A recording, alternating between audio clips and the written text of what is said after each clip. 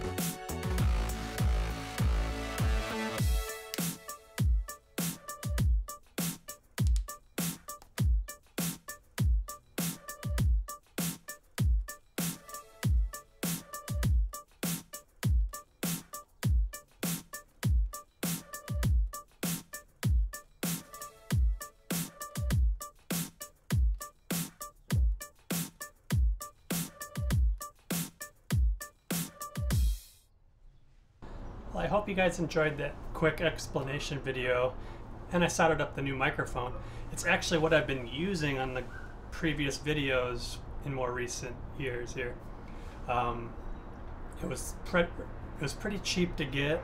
It mounts in the helmet effortlessly because it's flat and it's Velcro, so it's perfect. I actually have two in there. I have my Sena 20S microphone and the same microphone that I wired up, as you saw, into the GoPro and or the Osmo Action. So I think it's a cool setup. It's not bulky. I shortened all the wires so there's very little to have to shove in your helmet. So it worked out for me. If you guys want to try it, I will link everything that I used below, including the mount. I have a GT Air Shoei helmet, and I got a 3D printed chin mount on Amazon. I'll show you that link too. And also a 3D printed GoPro offset, so it moves the lens right in the center of the chin. That's basic. I've been using that ever since I started this channel. So right after this, I'm going to test the Osmo because I haven't actually motovlogged with the Osmo. The GoPro 7 is my favorite for all of this, except for the giant brick. As anyone knows that motovlogs or anything, this thing sucks for $50. The Osmo setup was quite a bit cheaper, I think, the little aftermarket deal. I'll leave all those links in the description of all the parts I've used. But one downfall to the Osmo is when Rocksteady's on, HDR and all those things, 2.7K, that's generally what I do so I could punch in if I wanted to. That is not as wide as the GoPro 7 gets. So I'm going to test it out right after this and I'll see what you guys think, but I won't be able to get as much sky and my gauge cluster. I'll have to kind of decide what's more important depending on the video, I guess. So let me know what you guys think. Alright, this is the first test with the Osmo Action and the Sena microphone I rigged up. The visor is down and we'll see how it sounds to you guys. And let's just try putting the visor up. That is a difference with the visor up, doing about 40.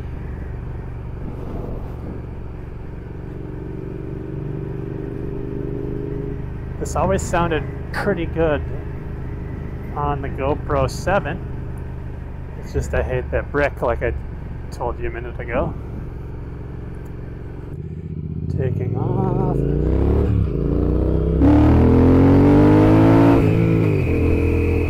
Nice loft there, that was cool. So yeah, I had to stop the editing right now, make this quick video the next day here, to point out that the gain is way too high on the Osmo and there's no adjustment as of yet through firmware. So I ordered a volume adapter and that'll be in this week. Hopefully that'll fix it. If not, I'm gonna have to go back to the GoPro and this stupid thing. That's not a bad thing, really. It's just bulky. So we'll see what happens. On my next video, I'll mention it, whether I'm back to the GoPro or the DJI, depending on how that audio works. But right now it's unusable. It's just too much and it clips like instantly, especially with the revving of the engine and me just talking so close to the microphone. I know it's not the microphone's fault because I've used this same setup on the GoPro for like the last year on all my videos, so that's not the issue.